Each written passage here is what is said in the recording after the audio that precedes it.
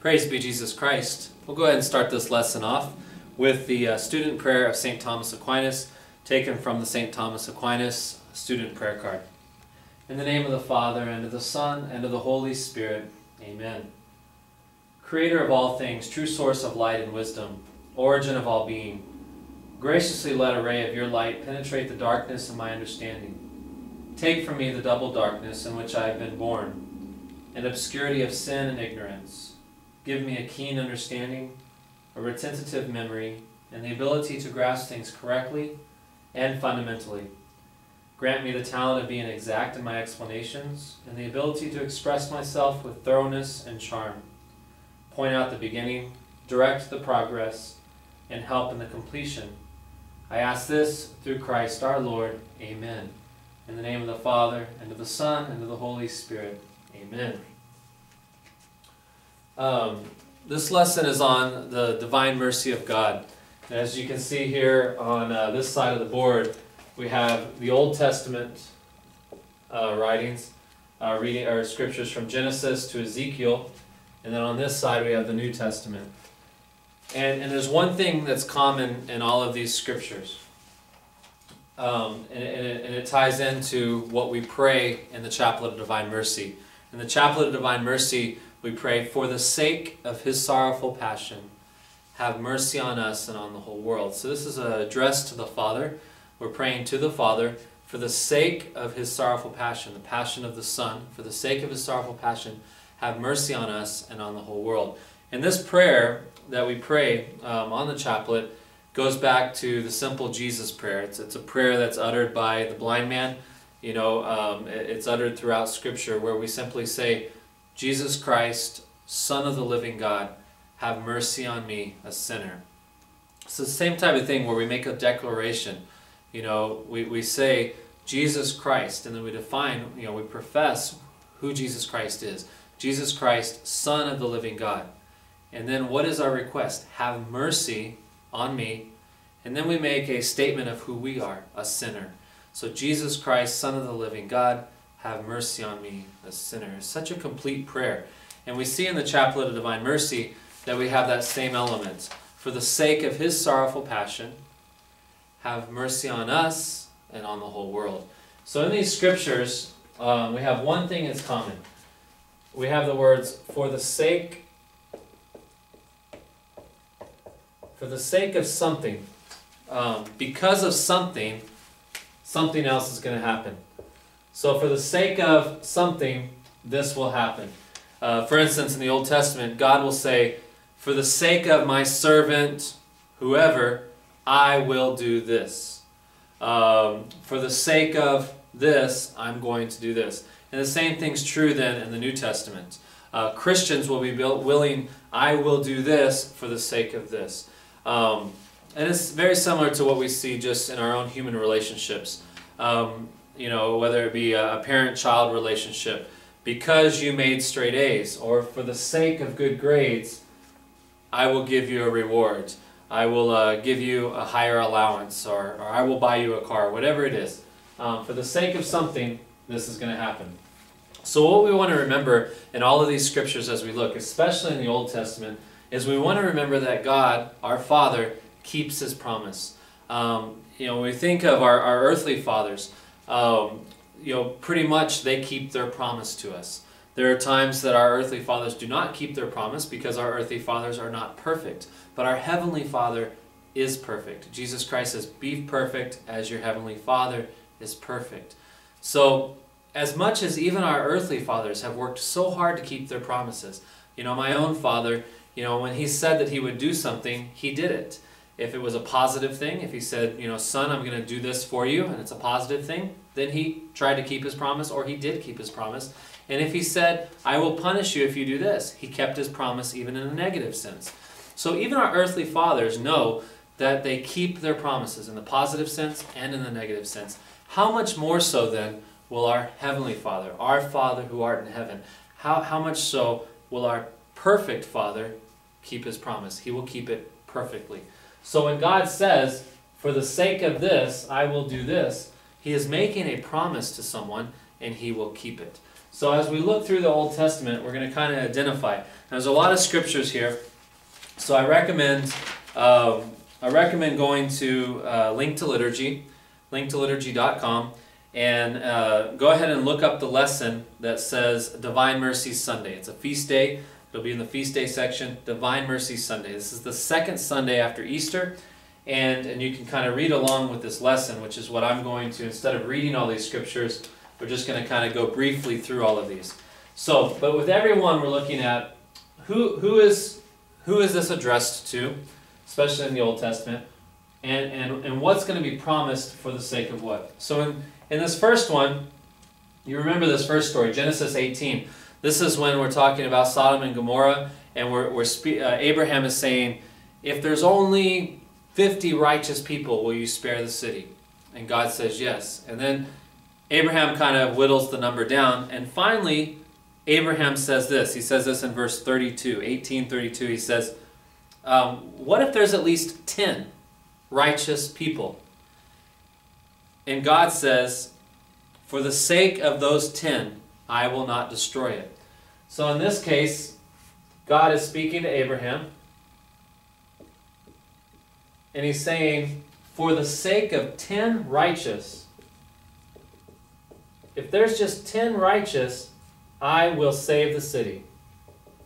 I will not destroy the city. How powerful is that? If I just find 10 righteous. Now Sodom and Gomorrah were big cities. I'm not sure how big they were, but they were big cities. And God, in His mercy, is willing to say, if I just find 10 righteous, I won't destroy the city. Now, of course, those cities were destroyed, so there must not have been the 10 righteous, because God keeps His promise. All right, moving on to Genesis 26, the same thing. It's gonna say, for the sake of my servant Abraham. Now, if you remember, we have Abraham, Isaac, Jacob, and Joseph. Abraham, Isaac, Jacob, and Joseph. Those are the patriarchs. And so, in this one, he's speaking to Isaac, and God is saying to Isaac, Isaac is Abraham's son, and he's saying, because of my servant, for the sake of my servant Abraham, your father, I am going to bless and multiply your descendants. I will bless and multiply. For the sake of my servant Abraham, Isaac, I will bless and multiply your offspring. Once again, this is a promise that God is making. He is showing His mercy. He's showing His love and His favor for the righteous and for His servants. You know, He's telling Abraham's son Isaac, because of your dad, and because of your dad's faith, I am going to bless you. In 2 Samuel, what happens is this is addressed, or about David, and he says, for the sake of the people, for the sake of the people, David is established as king. So David becomes king.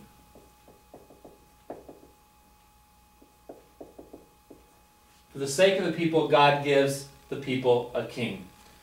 In 1 Kings 11, this is now David, and this is regarding David.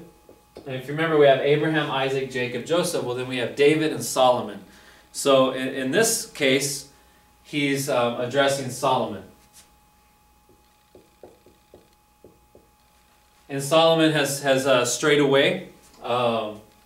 He has done, some sinful things. And it says, for the sake of my servant David, for the sake of my servant David. And then he says, for the sake of my servant, for the sake of Jerusalem. For the sake of David, for the sake of Jerusalem, Solomon is spared a full punishment that he was being given. So it says this in 1 Kings 11. So the Lord said to Solomon, since this is what you want, and you have not kept my covenant and my statutes which I enjoined on you. So Solomon has shown disobedience. So also what we see in this is a matter of justice and mercy. God has to be just. Solomon has strayed from the statutes, and he has not kept the covenant of God. So God says to Solomon, I will deprive you of your kingdom. I'm going to deprive you of this kingdom, the kingdom of David. And I will give it to your servant. But I will not do this during your lifetime. However, for the sake of your father, because of your father, Solomon, your father David, for the sake of your father David, it is your son whom I will deprive.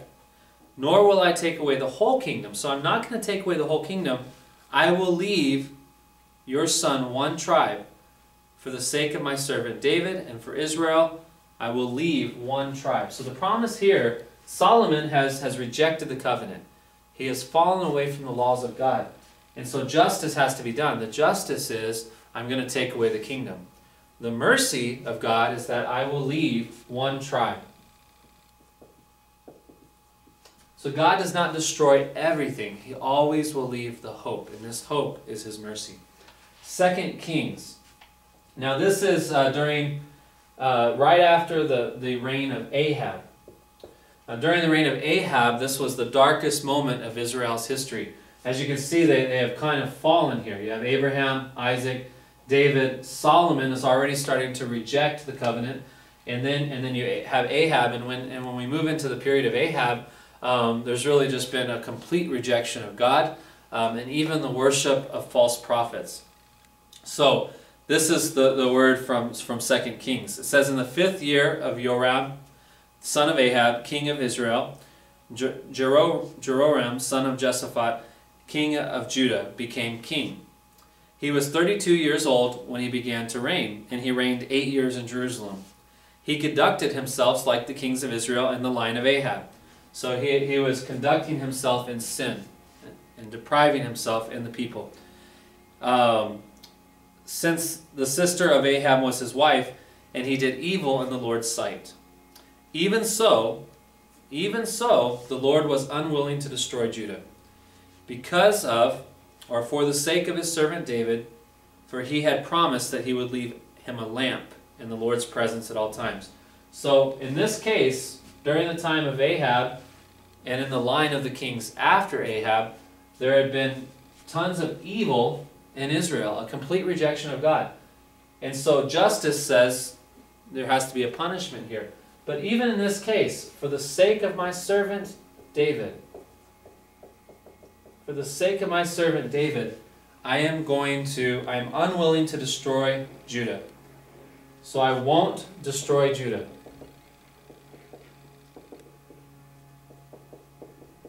And it says, I will leave a lamp. I'm going to leave a glimmer, a lamp. I won't destroy. I'll leave one tribe.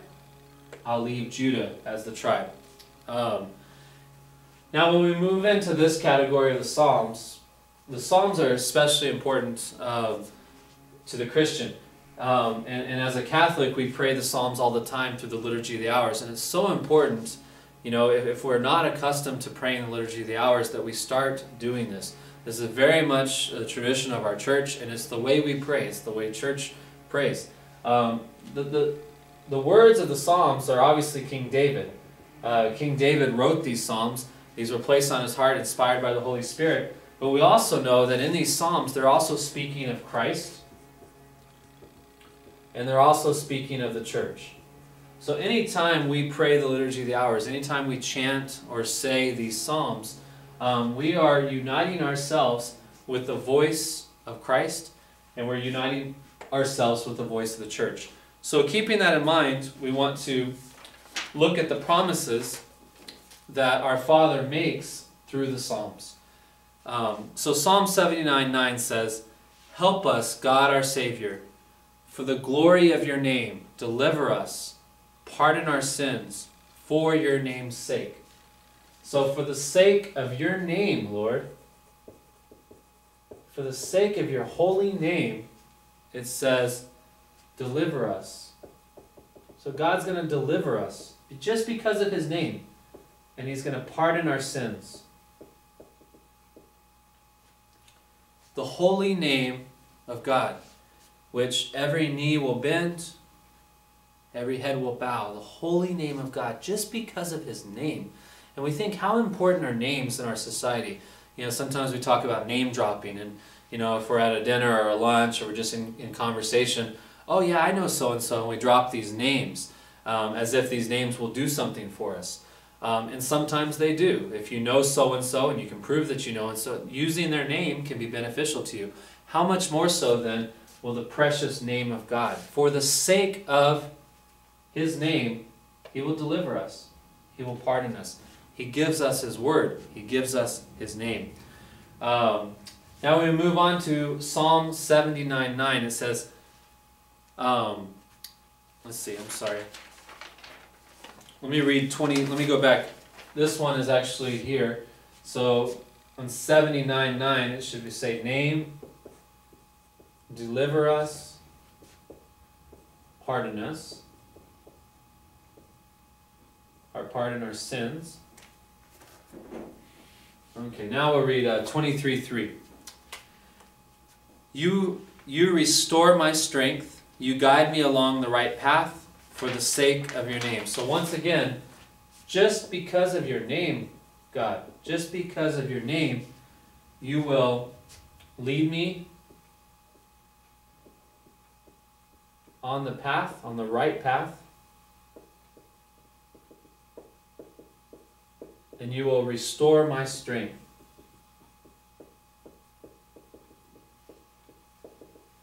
Lead me on the right path and restore my strength. Psalm 143:11 says, for your name's sake, for the sake of your name, Lord, give me life, and your justice lead me out of distress. So, for the sake of your name, give us life. Lead me out of distress.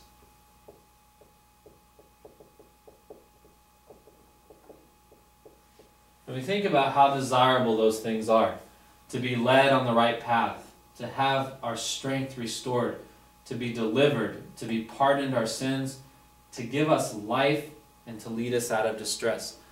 God promises us that. Why? Simply because of His name, because of His holy name, because He is God and He is our Father. Now we're going to go ahead and look at these last two. Isaiah.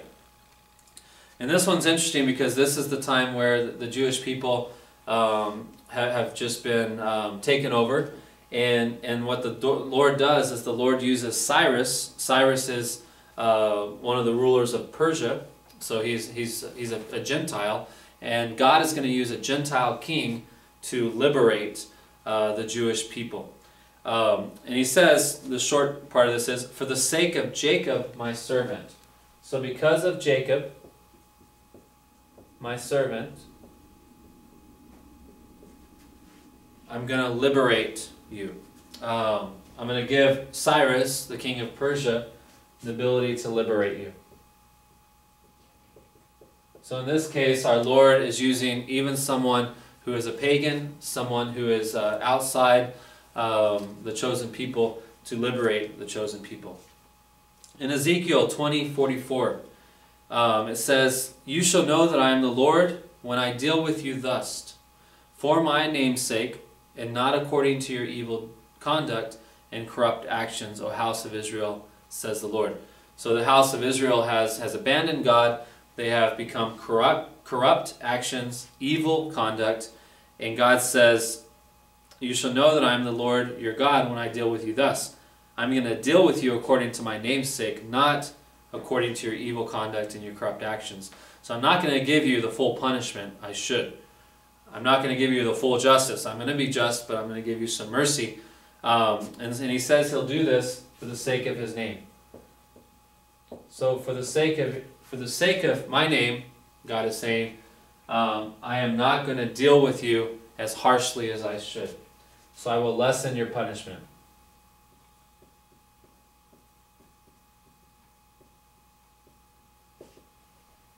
Okay, and what we see over here, just kind of the common thread that we see here, is God is willing for the sake of His servant, for those that serve Him. You know, we see the servant Abraham, the servant David, the servant Jacob. Because of my servants, I will bless. I will show mercy to others. For the sake of my people, the people I love, for the sake of righteousness, for the sake of holiness, for the sake of Jerusalem. So it's not just for the sake of an individual that I will show so much mercy, but it's also for the sake of the whole, for the sake of the community, for the sake of my people, for the sake of Jerusalem, I will show mercy. And then a third category is just for the sake of my name. Just because I am God, the Almighty, just because I am your loving Father, I will show you mercy. I will lead you on the right path. I will restore your strength. I will deliver you, pardon your sins, give you life, lead you out of distress. I will liberate you. I will do this. So what we see in the Old Testament, many times we think of the Old Testament God as being very angry and fire and brimstone and just all of these horrible images that we conjure up. And this is just truly a lie. Because when we see and we really study these scriptures, we see a very merciful, loving God. Do we see a God of justice? Of course we do. But we also see a merciful God. That for the sake of so many things, for the sake of his servant, for the sake of the people, for the sake of his name, he will show mercy. Okay, now we're going to go ahead and move to the New Testament. So we'll just kind of move over here, and we're going to see something just a little bit different here. And we'll kind of see this when we read the first one. And this is from the Beatitudes. So this is from the Gospel of Matthew. Matthew 5:10. Matthew 5:10 says, "Blessed are those who have been persecuted for the sake of righteousness, for theirs is the kingdom of heaven." So in this case, it's for the sake of righteousness, I'm going to be persecuted. So for the sake of righteousness, for righteousness, I am willing to be persecuted. So on the Old Testament side, we see basically, for the sake of these 10 righteous, I will not destroy it. For the sake of a servant, I will bless and multiply. For the sake of the people, I will give you a kingdom. And it's God that's showing these mercy. On this side, this is talking about the Christians. This is talking about the Christians. Why are the Christians willing to be persecuted? So in this one, we're talking about the Christians. Why are the Christians willing to be persecuted? For the sake of righteousness. I, as a Christian, would be willing to be persecuted because of righteousness, because of holiness, because this is what I'm called to. Matthew 19:12. This speaks of eunuchs. Eunuchs is someone, it says, that are incapable of marriage because they were born so. So these are people that are not marrying. People that choose to not marry. These are celibate people. Why are they celibate? Well, the scripture gives 3 categories. It says some are incapable of marriage. They were born that way. Some were made that way. And then some, and this is the one we're focused on, because they have renounced marriage for the sake of the kingdom. So, for the sake of the kingdom,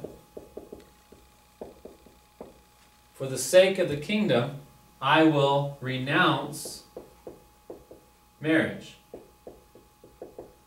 Okay, and this is where we get part of our teaching of celibacy. Okay, the celibate priesthood. Why would a man choose to be celibate for the sake of the kingdom? A priest does not choose to be celibate because he hates women or because he hates marriage. He sees marriage and women as a good, and he's willing to give up that good for the good of the kingdom. So the choice of being celibate, the choice of not being married and giving up marriage, it's that you're able to do that for the kingdom. And this is not just for priests, this is also for religious, this is also for consecrated virgins, and even some lay people that will choose to say, I want to remain celibate, I will renounce marriage just so that I can serve the kingdom. As we move into Luke, we see the first one for Luke. Blessed are you when people hate you, when they exclude you, insult you, and denounce your name as evil on the account of the Son of Man. So, on the account of the Son of Man, or for the sake of the Son of Man, you could even say because of the Son of Man, who is Jesus, what's going to happen to the Christian?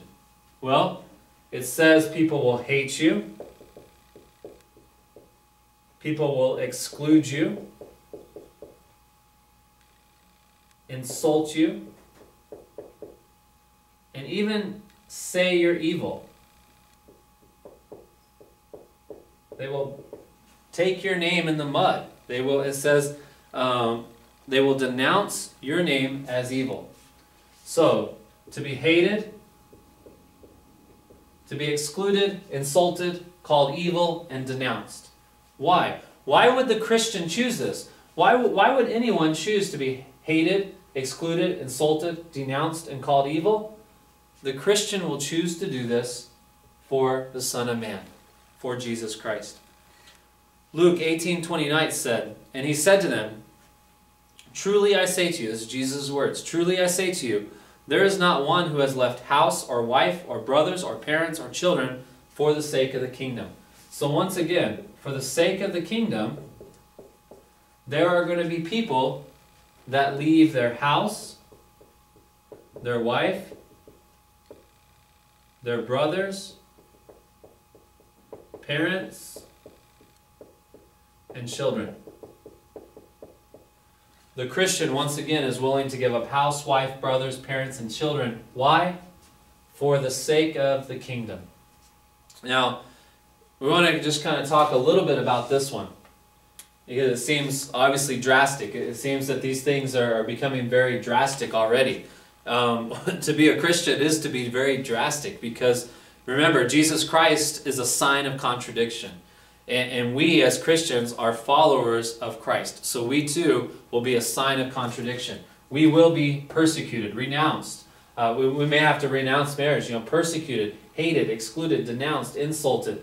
We may be called to give up house, wife, brothers, parents, and children. But let's talk a little bit about this one. And there's a perfect example. There's an American saint, Blessed Francis Sealos. And Blessed Sealos, who worked, in America, but he actually ended up dying in New Orleans, and that was his final place of work, his final parish, and the place where he died. But Francis Sealos, the reason he came over to America is he was from Germany, and he had heard that the German immigrants were losing their faith. Many of the German immigrants that came over to America, they had no German priest to pastor them.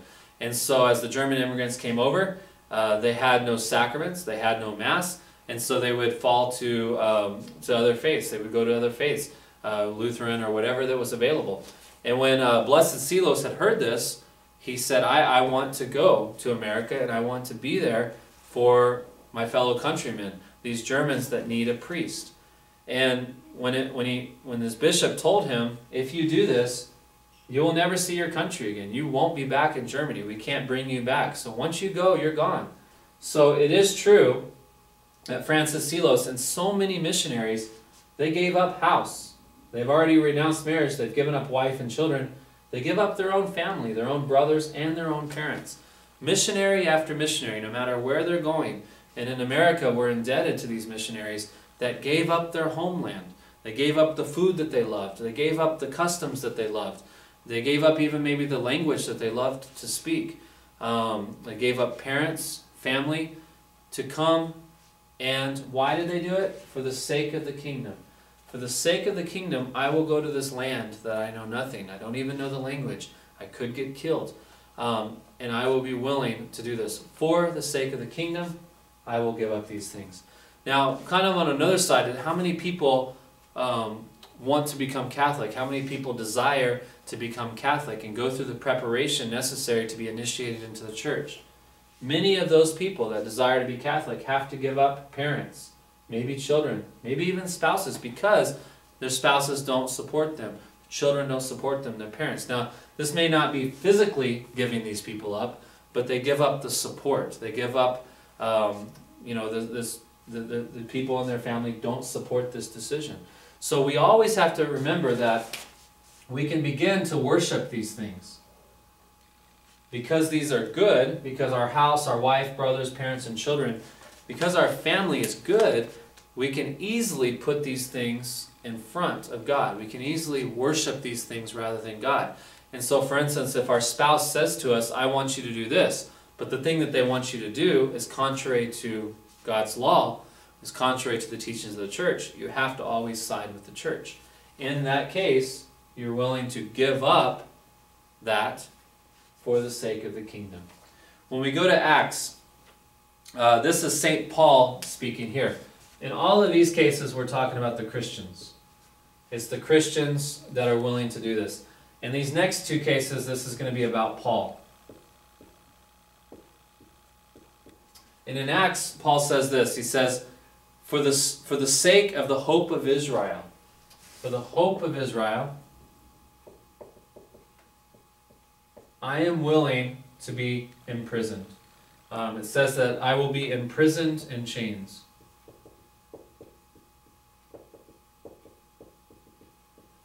Once again, why will he do this? For the hope of Israel. You know, as a Jewish person, he knows all of this in the Old Testament that we just discussed. He knows that this is the hope of Israel. And I, for the hope of Israel, will be willing to be chained and imprisoned. In 1 Corinthians 9:22, St. Paul says, in this pretty famous verse, for the sake of the gospel, I will become all things to all people. For the sake of the gospel.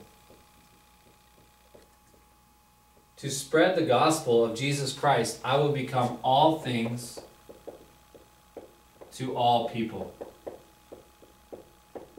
Now, this of course is excluding sin. He's not going to become sinful or in any way give up his holiness, but it does mean, you could sum this up by saying Paul is willing to sacrifice. He was willing to sacrifice anything so that he can preach the gospel. That means that he will speak to people that maybe he'd rather not speak to. He will go distances that he probably would not want to travel. He may eat food that he probably doesn't want to eat, or have less sleep than he probably wants. Anything that he will do, I will become all things to all people for the sake of preaching the gospel of Jesus Christ. In 2 Corinthians, it says, for we who live are constantly being given up to death for the sake of Jesus, so that life of Jesus may be manifested in our mortal flesh. So for the sake of Jesus, I will be given up to death. I will be willing to be martyred, given up to death. And this is why Tertullian will say that the blood of the martyrs, the blood of those that are willing to be given up to death for the sake of Jesus, the blood of the martyrs is the seed of the church. And if we look just for a second, you know, this is the mission statement of the Christian, that I will be persecuted, even if that persecution means martyrdom. I will renounce marriage if I need to serve the kingdom. I will be hated, excluded, insulted, denounced, called evil. I might have to give up house, wife, brothers, parents, children. I will be imprisoned, and I will have to make continual sacrifice out of love for people. How in the world did Christianity grow when these are the demands of the Christian? That's the irony of this, is that it grew because this is the life of Christ. And in this, people saw Christ, and in this, people saw truth and life. The last one, 3 John. This is the third book of John. It says, beloved, you are faithful in all that you do for the brothers, especially for strangers. They have testified to your love before the church. Please help them in any way worthy of God to continue their service, their journey.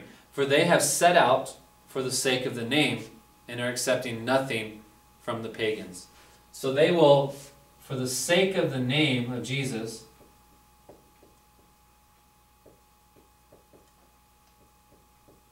for the sake of the name of Jesus, for the sake of the name, they will be willing to set out without pay. They're going to go anywhere without pay.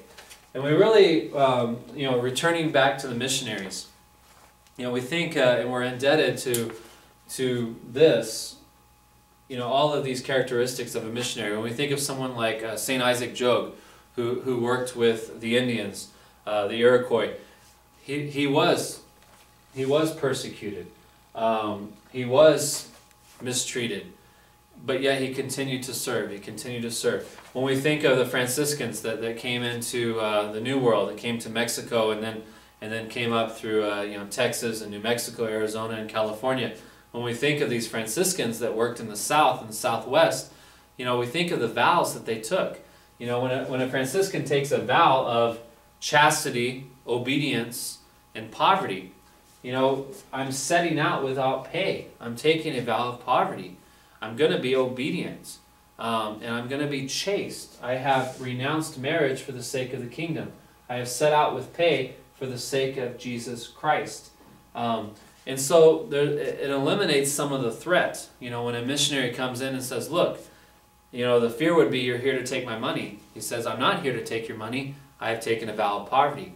You're here to mistreat or rape our women. I am not here to do anything to your women. I have taken a vow of celibacy.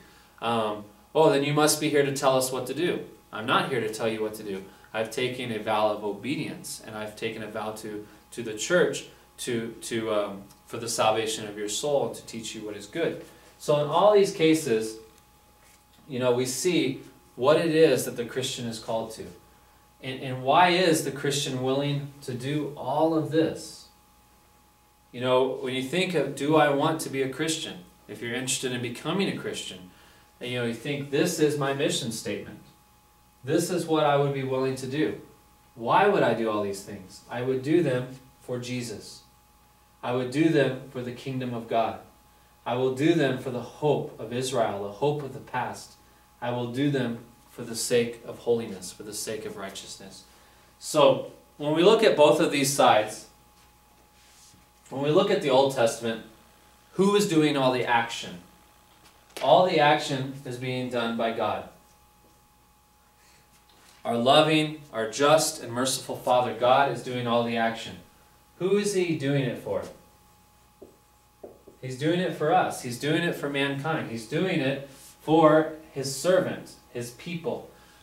Because of His name, because of His servant, but He's acting, it's God giving mercy to man. Now, when we look on this side, we see who is doing all the action here. It's always the Christian that is doing the action for the sake of Jesus, for the sake of the gospel, for the sake of the kingdom of God. And so in this case, it's man. And what is he truly doing this for? He's doing it for God. He's doing it for Jesus Christ, who is God. He is doing it for the kingdom of God. So it's man giving to God. So we look at this, Old Testament, God is acting towards man. In the New Testament, it's man, it's the Christian acting towards God, or giving back to God. And this really comes to light when we say the words of Jesus. Blessed are the merciful, for they will be given mercy. God is giving mercy to man. In this case, man is responding to that mercy and saying, God, you have been merciful to me. I now want to give to you.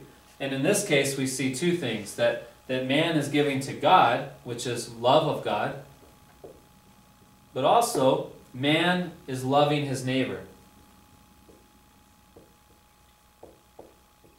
So on this side in the New Testament, we see that mankind, by reciprocating the mercy of God, that man is truly living out the two greatest commandments of love of God and love of neighbor.